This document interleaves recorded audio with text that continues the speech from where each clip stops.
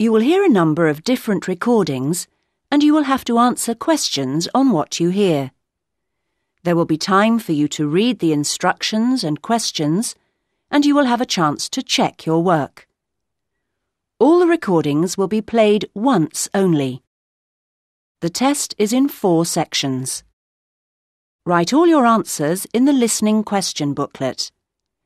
At the end of the test, you will be given 10 minutes to transfer your answers to an answer sheet. Now turn to Section 1.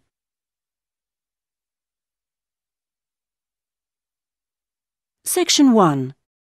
You will hear a man telephoning an employment agency to register for job opportunities. First, you have some time to look at questions 1 to 10.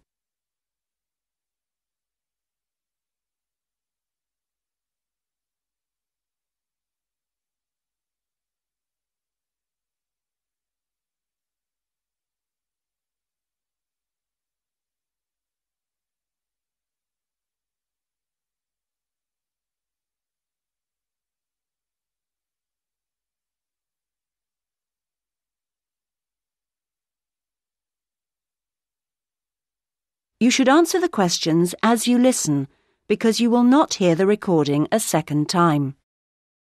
Listen carefully to the conversation and answer questions 1 to 10.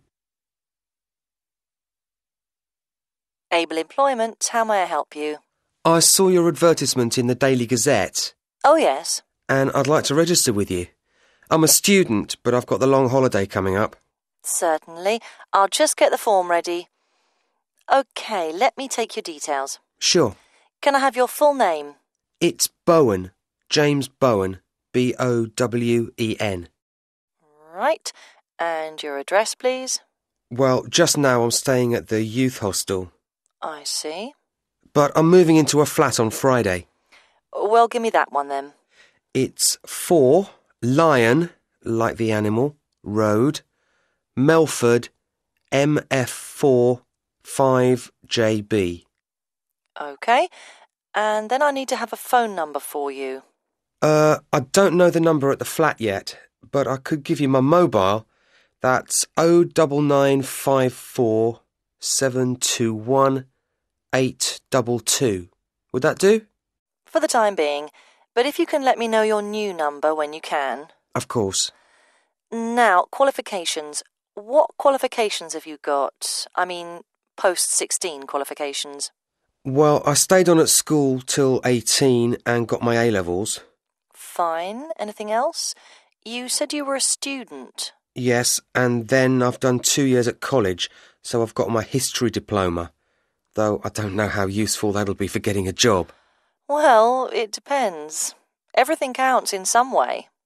And I also did an IT course this year, and that got me my computer skills certificate, which I certainly hope is relevant. It's different anyway. That's all really.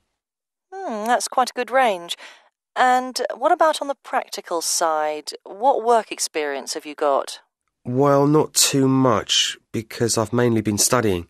Yes. But 2 summers ago I worked just as general assistant in a hospital for about 3 months. It was quite hard, but very interesting. OK. Anything else? If you include part-time work... Oh, yes.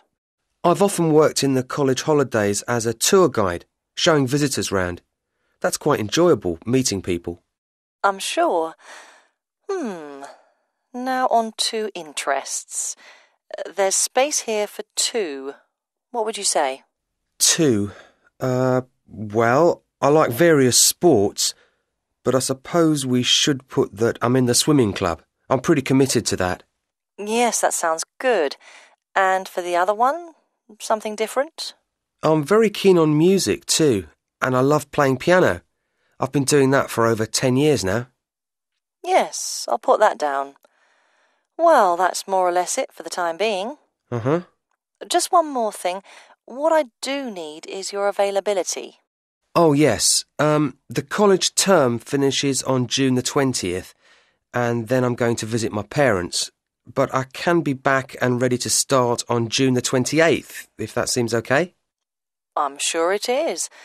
Now, what happens next is that I process this information and then...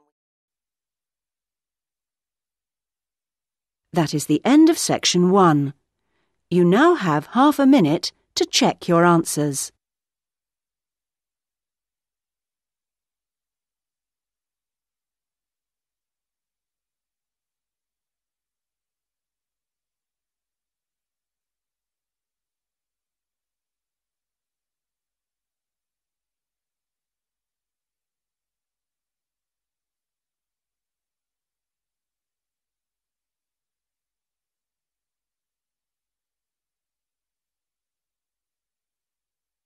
Now turn to section 2.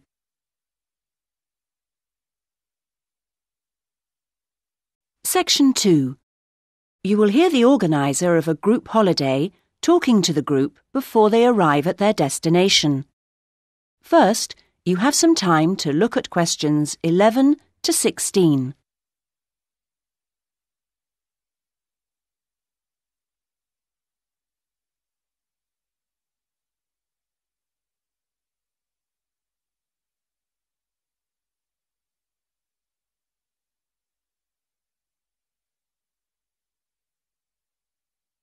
Now listen to the first part of the talk and answer questions 11 to 16. Thank you, everybody, for your attention. I hope you're all looking forward to arriving at the town. I thought you might like to know a few things while we're still on the coach, and it'll help to pass the time on our journey. OK, as you know, we're staying at the Park Hotel. It's comfortable and friendly. We're booked in for 3 nights. Now, I'm aware that not everyone wants breakfast there, so if you do want it, you should tell the hotel that you do the night before. We're making our own arrangements for dinner each evening, and there's a cafe open at the hotel most of the time if you want a drink or a snack. There's also a very pleasant lounge on the ground floor with a collection of fascinating paintings. And then I hope you're going to enjoy the various activities that are lined up. However, I do have to tell you that there have been some changes since the original programme. For one, because it's been restored and is therefore closed to the public, we won't be going to the castle after all, I'm afraid. However, there's plenty else to see, and the gardens are still open. Something we've been able to add to the programme is for Saturday, when a local historian will give us a lecture on famous people from the town. I don't know who that includes yet. So, to free up the time for that, we've made another little amendment and changed the trip to the antique show that was due for then on to Sunday. Actually, I think that'll make for a more relaxed programme anyway. We're leaving the rest of Sunday free for you to wander around as you wish. One place you might like to try is the art gallery, because it's got a huge display of old postcards. You can't really send them home to your family and friends, but it's interesting and sometimes funny to see what people used to send. Well, that's the lot on changes. Now you have some time to look at questions 17 to 20.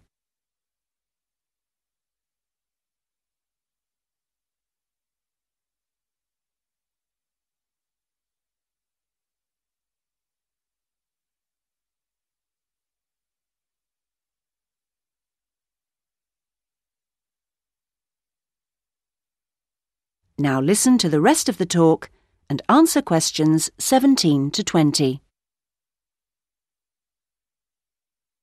I thought it could be useful to try and get your bearings now, before we actually arrive, so I'll give you a few pointers on your maps. OK, first things first. The Park Hotel, because I assume you'll want to deposit your luggage before anything else. We'll be driving into the town from the west and stopping at the bus station. To get to the hotel, just go straight down the high street towards the railway bridge, and after the bridge, if you go left, you'll soon see it on the right. As I say, it's a nice place. You can check in, see your rooms, relax a little. There are a couple of interesting little shops nearby. There aren't any internet facilities at the hotel, I'm afraid, so if you want to send any emails, you'll need to get yourselves to the internet cafe. In fact, if you want to do that first, it's easy because it's near the bus station, on the corner towards the right of Curtis Lane and Kramer Street. So, once you've done that, well, if you do that, then I suppose you'll be ready to do a bit of exploring. You've got your basic maps, but you may want to get more information, and the Tourist Information Office is the place to do that. It's up around the train station area. From the bus station, you could go up any of the streets to the left, Cadogan Road, Earl Street or Duke Street. The office is directly facing the train station on the corner with Earl Street. They've got all sorts of brochures and leaflets about local attractions and tickets for sale. They even sell some locally produced jams and chocolates. And a last pointer at this stage is our venue for dinner tonight, the Royal House restaurant. This is conveniently located in the very centre of town. In fact, you'll no doubt pass it as you're walking around beforehand. In relation to the bus station, it's not far. Going down the High Street, if you pass the corner with Cromwell Road, then the next junction is a crossroads with Duke Street and Runton Road, and it's there. You'll be able to see its rather grand entrance over on the left corner. The food and the service there are both excellent, so it promises to be an enjoyable evening. Well, we're just coming into the town now, so...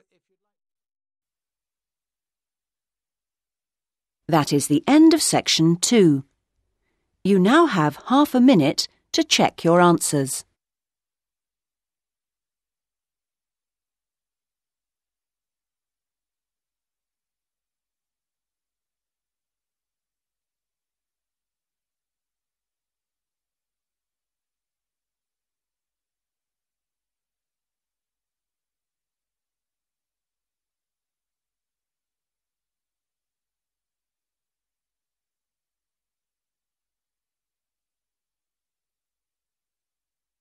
Now turn to section 3.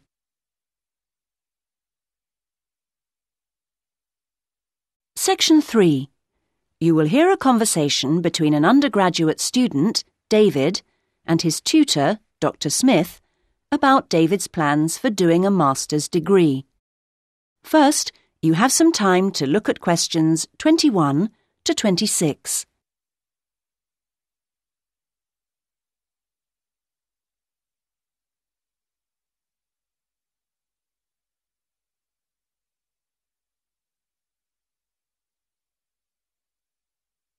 Now listen to the first part of the conversation and answer questions 21 to 26.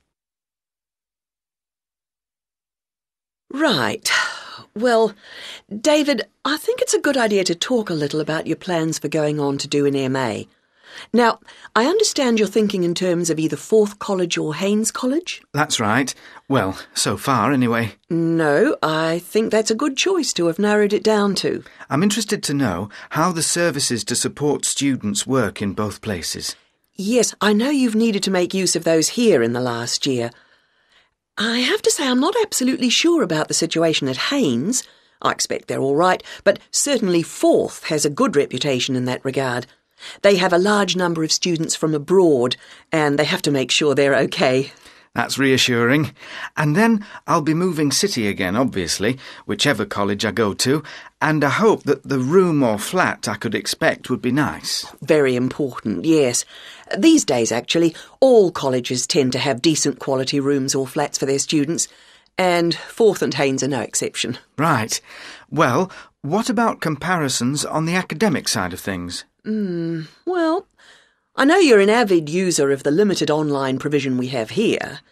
I think you'll find Haynes is about as developed, or not, as we are here, and that Forth has developed some pretty impressive stuff, which I'm sure you'd make the most of. Well, I'd certainly try. But that doesn't mean that the more traditional information sources, such as the good old-fashioned library, should be forgotten. No, of course not. While Forth has recently had a very splendid law library opened, that isn't particularly relevant for you, and I think you'd find Haynes' general university and faculty collections better suited to your needs. But that's something you could check for yourself if you visit both places. Which I'm planning to do next month. Good. Now there's the question of the lecturing staff, which is clearly going to be key to your progress. I think you'd find them adequate at Forth. There are some solid people working there, while Haynes have recently taken on some inspirational people, very cutting edge. It's a little hard to judge, though, because as a research student, it's not as if you have teaching all day, every day. No, I guess not. But I'll need to consult. Yes, and on the subject of research, in terms of the college's reputation for results, again, neither place is bad in any way, but I think you'll find, and you can check this on the Research Council's website, that Haynes has consistently scored very well. There's perhaps a little bit of an issue with non-completing doctorate students at Forth. Well, I'll certainly look at the website as you suggest. Fine.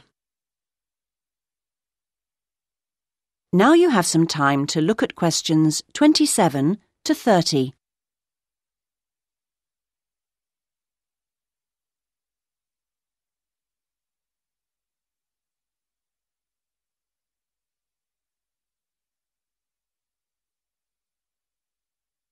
Now listen to the rest of the conversation and answer questions 27 to 30. I'm still a bit anxious about making this next step. I know the level of competition is very high, especially in my area. It makes me feel rather daunted, and I wonder if in a new place I may be out on my own, if you know what I mean, compared to the sense of community here. I suppose it'll be down to my determination to succeed to get me through. Well, do remember how you felt when you arrived here. I'm sure you'll get on anywhere in the end. I hope so. And of course, you still don't know exactly where you want to end up. By the time you've completed your masters, you'll have a clearer idea of whether you want to progress to doctorate level. It's possible, I suppose, that you'll begin to see how much you might be interested in picking up some bits of lecturing earlier than that, since your area's fairly specialised, and it may put you in demand sooner than you think. To establish yourself in your area of expertise, it would be sensible to think in terms of getting your stuff into one or two of the journals, converting parts of your dissertation into suitable formats for them. That'll stand you in good stead, whatever else you decide to do. That sounds like good advice, thanks. Actually, I think master's level studying has improved in some ways over the last few years. The internet you love so much was always going to make all kinds of studying easier. Or that's the idea, anyway. I'm not sure it really has the impact you might think. What I've found impressive is the way courses have developed to be more adaptable, more able to fit in with all the other demands in people's lives. So, while the exams and assignments you all have to do may not have shifted much, at least a wider range of students are now able to benefit from education at the higher levels. I just wish I could be sure I was always making the best use of my opportunities. At the end of each week, I usually feel I could have got more done, arranged things differently, been more efficient somehow. I've got a lot better at taking down notes during seminars and lectures, which means, I think, that my written work has benefited to some degree, so there's progress on some fronts at any rate. Yes, it's interesting seeing. That is the end of section 3. You now have half a minute to check your answers.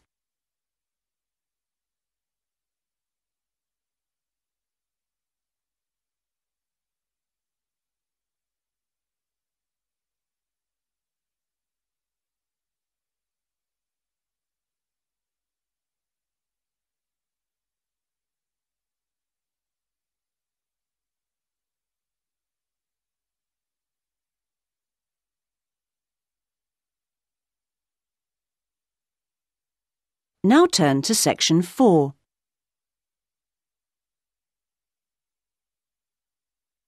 Section 4. You will hear a writer giving a talk about the different kinds of writing that the audience might want to try doing. First, you have some time to look at questions 31 to 40.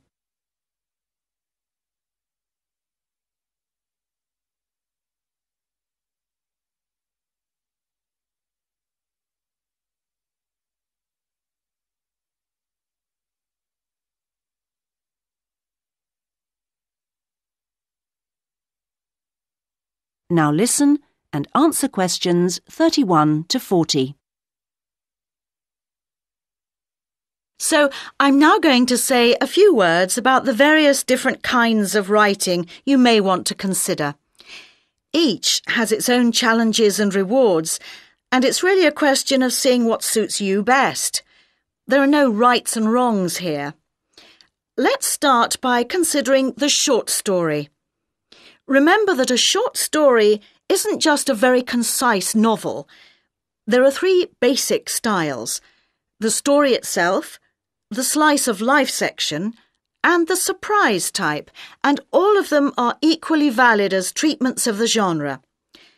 When producing a short story, you don't have time for a slow build-up of interest, so you need to get in there straight away and begin with a crisis. Then there's non-fiction, which can sell very well, with biographies in particular frequently hitting the bestseller lists. It's important, however, to be sure your chosen topic is genuinely interesting to people, and you know enough about it to do it justice. So when you're submitting your idea to a publisher, it's worthwhile to give them details of specialist knowledge you have. What about articles? Now, this is a very wide area, of course, going from the very learned and obscure to the populist gossip type. Articles based on giving advice are a proven area, and to give them a sufficient focus, you should produce your article for a definite market. That will help to define your purpose. Turning to something different, there's the question of poetry. It's often hard to define what poetry is exactly. Maybe it's easier to say what it isn't. But it should be subtle, so the message of a poem oughtn't to be overly obvious. True poems let the ideas sit there for the reader to ponder. What they must do is sound good, like singing. So I recommend reading what you write aloud to yourself to check the melody. Well, then there's plays, which are basically novels, but told only through conversation. A playwright includes minimal instructions for actions, but not for every small action the actors will perform. Things such as moves towards sofa and so on are for the director to come up with. If you're thinking of trying your hand at a play, a good starting point would be to educate yourself a little in the art of acting, so that you know what the people who deliver your work can and can't do with it. What next? There's radio, of course. Radio uses an enormous range of material, and the BBC Writing for Radio Handbook contains information about all of this. To begin with, I suggest regional stations for sending your stuff to. The competition for national radio is extremely high. OK, another interesting area is children's literature. Now, very few, if any, children's books are published without pictures, but this doesn't mean that you, as writer, have to draw them. That's for the illustrator. What you do need to do is be clear who you want to write for. So fix on one age group, and then aim your stories at that.